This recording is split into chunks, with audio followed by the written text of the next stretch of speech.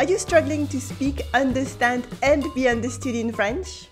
It could be because you're expecting it to be the same as written French, when in reality, spoken French is almost a completely different language. This is something I talk about a lot on my channel, but is very difficult to understand until you actually see it, or in this case, hear it. So why don't we look at some examples together so that you can fast track your French fluency? C'est parti!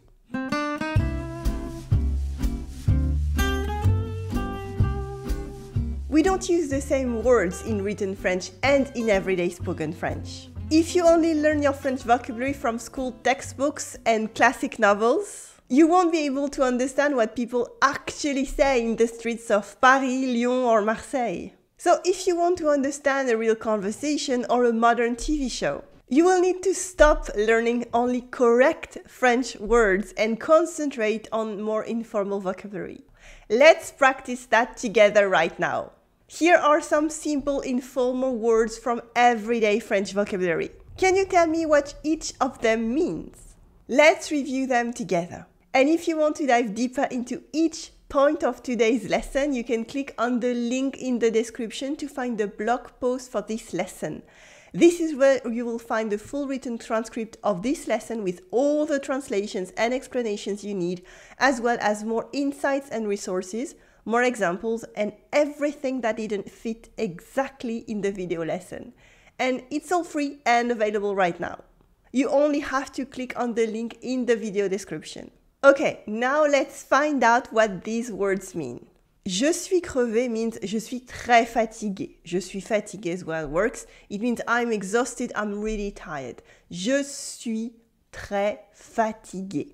Crevé means burst, and it's informal slang for dead. So, je suis crevé is I am dead tired. We could also say je suis épuisé. Je suis épuisé, but that's a bit more formal. People sometimes use it, but it would be a better fit in a novel or a more elegant situation than modern everyday spoken French. Je suis crevé, on y va? Je me casse, je me casse, je me casse is an informal expression for je m'en vais or je pars, which means I'm leaving. Je m'en vais or je pars mean I am leaving. Je me casse literally means I am breaking myself. Literally, I am breaking myself. Tu t'excuses et tu te casses.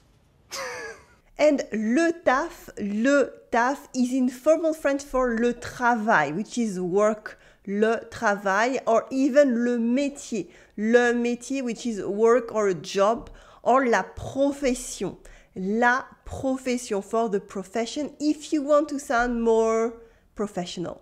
In casual everyday French, we also use le boulot, le boulot, le boulot. Le taf is a bit more informal still. C'est ouf means c'est fou, that's crazy. Or for instance, incroyable, incredible, incroyable. Ouf is actually something that we call verlan. This is a type of informal French that we make by switching around the letters in the word. That's how fou for crazy becomes ouf. Fou becomes ouf. Finally, je kiffe. Je kiffe means j'aime or j'adore. J'aime or j'adore. I love something. Did you understand them now? Je suis crevé means I'm tired. Je me casse, I'm leaving. Le taf is work. C'est ouf, that's crazy. And je kiffe is I am enjoying it. The verb kiffer means to like or to enjoy, and it became a typical word for the millennial generation. Obviously, we wouldn't use it in a job interview or anything formal, and you might not see that in a school textbook. And yet, it is a very common word amongst friends. However, kiffer is strictly for informal spoken French. Hearing it in a formal business setting or reading it in a book can be a bit jarring. It can be a signal they're trying too hard to sound like younger people. How do you do, fellow kids? What? On the other hand, you shouldn't use la profession when you should be using le taf. Because profession is a more formal administrative word and many would find it weird to hear it in an informal discussion. In between this situation, there is an interplay of written French and everyday spoken French, where we mix and match our familiarity depending on the situation and what we like. And it is fun to be confident in both languages, and sometimes surprising or even funny. Laisse-moi kiffer la vibes avec mon mec. But the point is that if you want to watch modern French shows and have a normal conversation with French friends, or anything else in French, well, you have to learn this whole new language of everyday spoken French. You don't need to learn one more verb or perfect your passé simple, or read one more classic novel in French, or even buy one more textbook. If you want to speak French with confidence and with fluency, this is not going to help you and it will even slow you down. Reading French and understanding spoken French are two widely different things. And it is especially the case with pronunciation.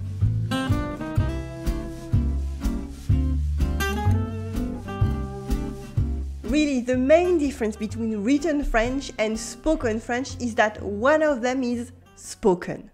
So you have to account for pronunciation. Let's take a sentence like Il faut que tu achètes du pain. You need to buy some bread. Il faut que tu achètes du pain. That's how I read it. This is how we would pronounce it correctly in a French lesson. And this is even how it would be written on the French subtitles of a TV show. But in everyday life, we would never say that. We would say instead, faut que t'achètes du pain. Faut que t'achètes du pain. Faut que t'achètes du pain. We got rid of the il and of a bunch of vowels in the middle. Just like that. I know it is frustrating because correct French pronunciation already has a bunch of rules and exceptions, like silent letters and so many more. And in everyday spoken French, we're changing this pronunciation again, just so we can speak faster. Ouais. Eh, t'oublies pas le rendez-vous à la banque demain.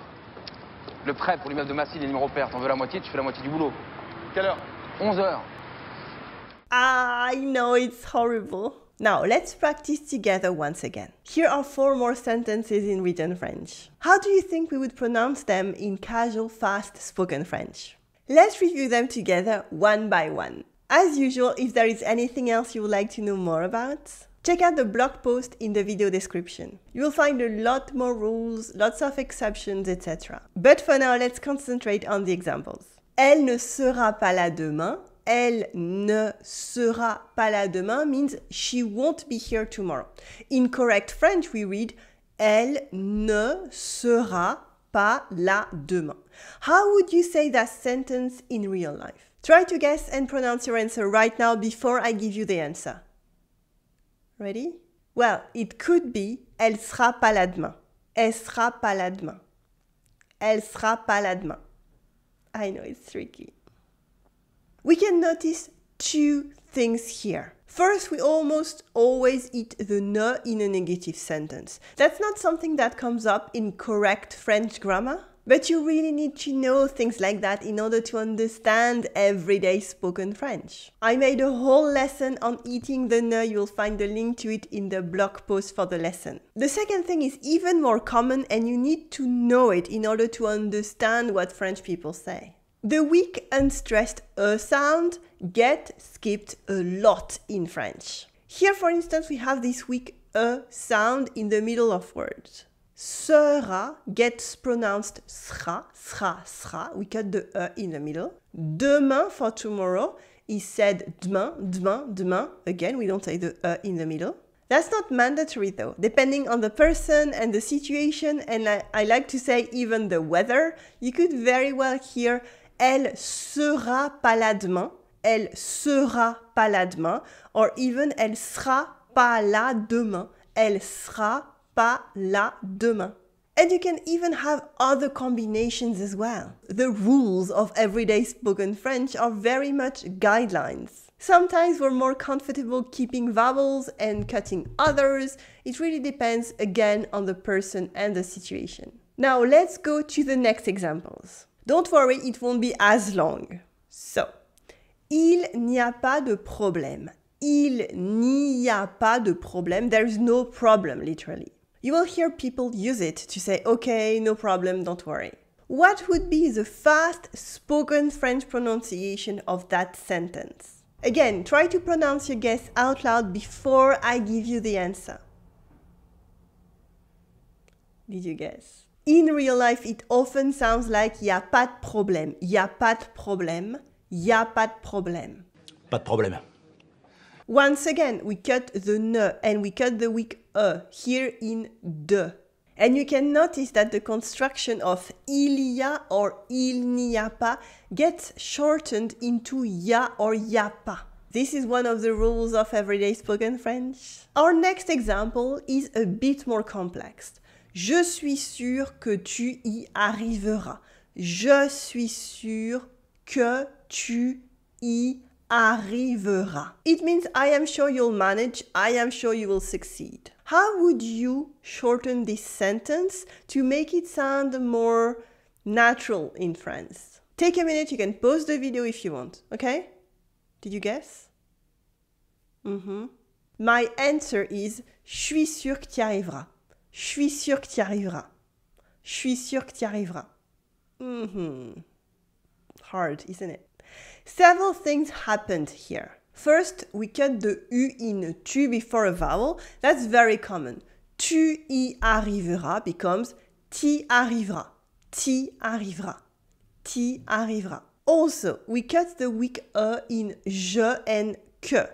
Je suis sûr que t'y arriveras becomes je suis sûr que t'y arriveras. Je suis sûr que t'y arriveras. Even for me, it's difficult because it's so natural. Explaining it takes some brain for me to do. Je suis sûr que tu y arriveras becomes je suis sûr que tu y arriveras. Je suis sûr que tu y arriveras. And finally, that first syllable, je suis, is a bit hard to pronounce. Je suis. So it gets pronounced as suis. And it's the same thing with je sais and je sais pas. I don't know or I know. And it sounds like je or je sais pas. Je or je sais pas for I don't know. Ah, non, je crois pas, je sais pas, tu crois? And again, je suis sûr que tu y arriveras is my maximum answer. Je suis sûr que tu y arriveras. In real life, we often mix and match how much we want to shorten our words. So you could also hear je suis sûr que tu y arriveras or je suis sûr que tu y arriveras.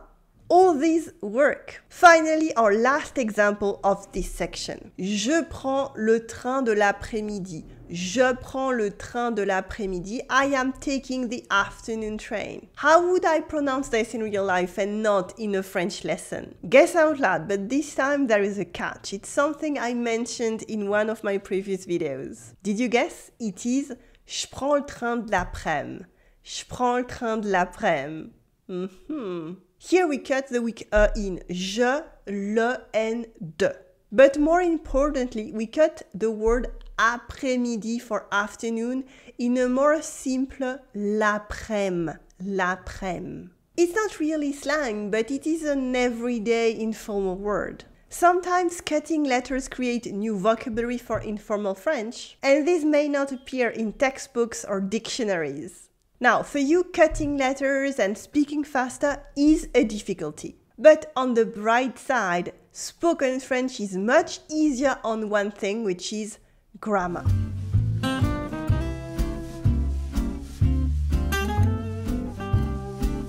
The grammar of everyday spoken French is often a simplified version of the grammar you learned at school. For example, as we've seen, negative sentences don't need the ne in everyday spoken French. You only need to add pas after the verb. Instead of saying the formal elle ne sait pas, for she doesn't know, elle ne sait pas, we simply say elle sait pas, elle sait pas. Because really, cutting the ne in a sentence isn't just about speaking faster, but also a matter of simplified grammar. Similarly, poser une question, asking a question, poser une question gets much simpler in everyday spoken French. Instead of saying, for instance, dors-tu, or est-ce que tu dors, are you sleeping, in the way that you probably learned at school in your textbooks, we simply ask, tu dors, with the voice going up. We use the affirmative sentence tu dors for you sleep or you are sleeping, and we just add a question mark at the end. Or for another more striking example, here is a very formal sentence. Alors nous voulûmes danser. Then we wanted to dance. Alors nous voulûmes danser. You will never hear this sentence in the wild. It is way too formal for two reasons. The main reason is that the verb vouloir for to want here is in le passé simple. This tense is something that you can spend a lot of time learning but that no one uses now. The passé simple used to be very common in novel and formal speeches. But even there, it's basically disappeared. Instead, we use le passé composé. You will find more about these conjugations in the blog post for today's lesson, by the way. The second reason is that in modern everyday spoken French, we almost never use the subject nous. Instead, in order to say we for a group, we are going to use on that has a shorter conjugation of the third person of the singular. In other words, instead of saying alors nous voulûmes danser, we would almost always say alors on a voulu danser. Alors on a voulu danser. Here we find the on that is the informal we in French that is in the singular form, and a voulu that is the passé composé of the verb vouloir, which means then we wanted to dance. It is the same meaning, but it is modern everyday spoken French. You will find more examples of simplified spoken French grammar in the blog post for today's lesson. But what you can notice here once again is the risk of spending a lot of time learning formal French in old 1960s textbooks. This is a very, very classic example. If you want to understand a modern spoken French, all these efforts could be a waste of time. The only way to reach your goal is to concentrate on real spoken French and spoken comprehension.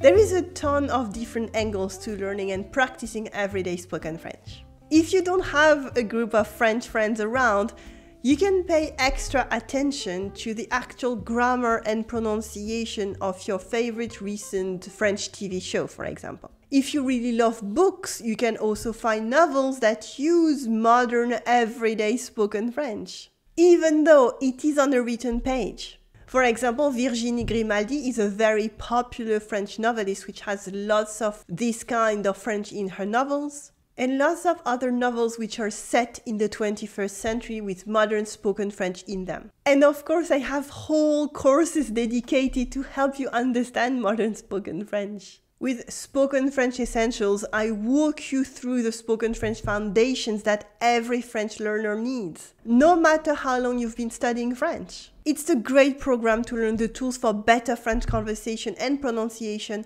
master the essentials of French conversation, and soon become more confident speaking French. On the other hand, I'll have my course, French Vocabulary and Pronunciation, is all about the French vocabulary of modern spoken French and the pronunciation of it. So it's the next step after Spoken French Essential, but it is fantastic for you if you want to really go deep into this aspect of French. And at last, on a totally different level, I recommend that you try to listen to some French podcasts. You will find a lot of suggestions in the blog post for today's lesson. You can get that list of recommendations right now, or you can keep exploring modern everyday French with me and how to understand fast spoken French. Click on your screen right here to keep learning with me. I will see you in the next video. Allez, à tout de suite!